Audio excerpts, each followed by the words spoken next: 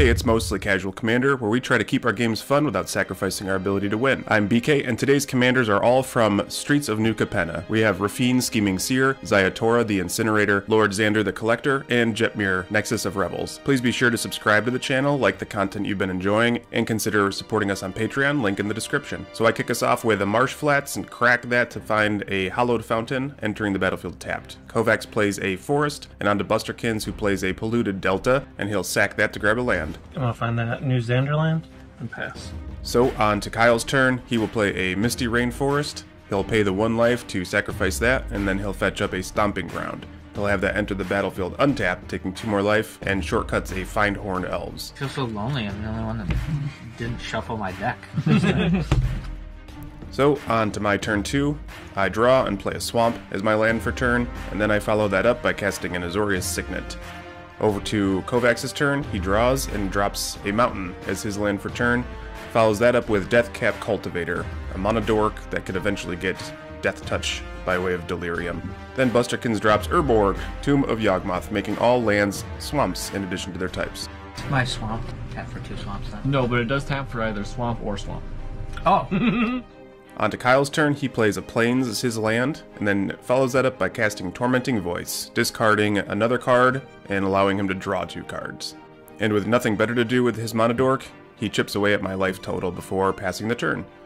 On to my turn 3, I play Deserted Beach as my land, and follow that up by casting Adeline, Resplendent Cathar, hoping to make a whole bunch of 1/1 human creature tokens. On to Kovacs' turn, he plays a Forest as his land, and he follows that up by casting Taurian Mauler, a creature that'll get +1/+1 counters every time his opponents cast spells. On to Busterkin's turn, he casts his second Fast Boots of the game with Swiftfoot Boots. Over to Kyle, he plays Cinderglade as his land. Unfortunately, it enters tapped. He Path to Exiles my Adeline, which triggers Taurian Mauler and makes me very sad. Then he chips away at Busterkin's life total with his Findhorn Elves. I grab a Swamp from Path to Exile and go to my turn 4.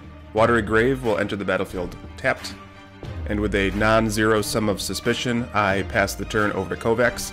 He plays a Soul Ring, getting that sweet, sweet ramp before attacking Kyle with his Taurian Mauler, dropping him to 33.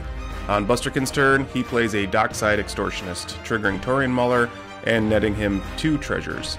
He passes to Kyle, who plays Parallel Lives, and I say absolutely not with the Dovin's Veto. Sorry, Kyle. That was not going to be good for anybody. Well, maybe you, but not for the rest of us. I play a Sunken Hollow and follow that up with a Bone Miser, hoping to get some 2/2 zombies, some card draw, and some mana.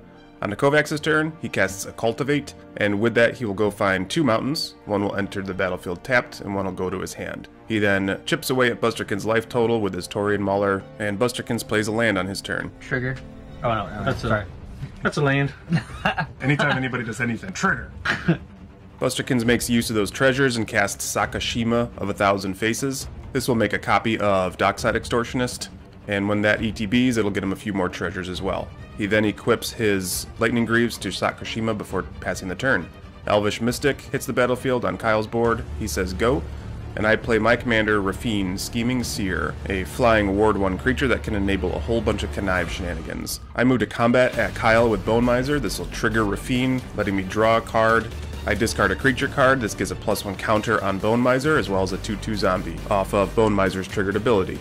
On to Kovacs' turn, he plays another mountain as his land, and then using that, he casts his commander, Ziatora the Incinerator, allowing him to fling his creatures at any target and gaining him some treasure tokens. And then he attacks me with his Taurian Mauler. End step. I'm going to sacrifice my Taurian Mauler, deal 11 damage at you, BK. Oh, that's what that does, I forgot. Oh, really?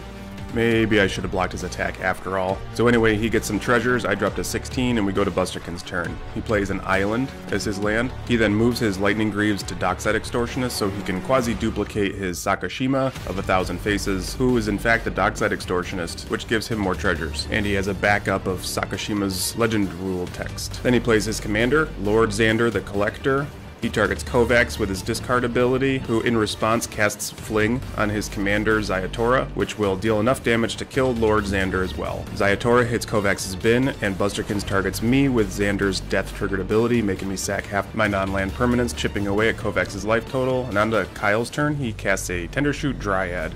He's looking to clutter up his board with a bunch of Sapperling tokens that'll get bigger with the city's blessing.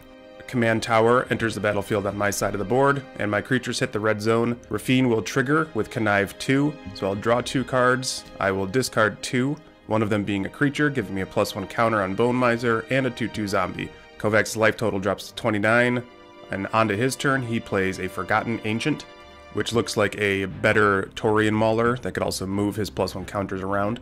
And with that on the board, he casts Raise Dead, returning Ziatora to his hand and triggering his better Taurian Mauler.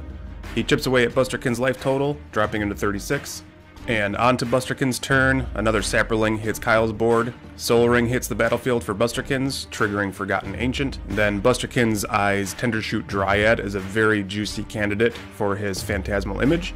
This will ascend check, and he'll get the city's blessing immediately. There's your tokens, buddy. He moves to end step, and me being the polite gentleman that I am, I cast Cyclonic Rift on Overload, clearing the board of everybody else's non-land permanents. They all really enjoyed that. They told me when we were done recording that it was their favorite part of the game. On to Kyle's turn, he casts Nature's Lore, allowing him to go find a forest. It'll enter the battlefield untapped, and then he shortcuts out an Elvish Mystic and find Horde Elves before passing the turn.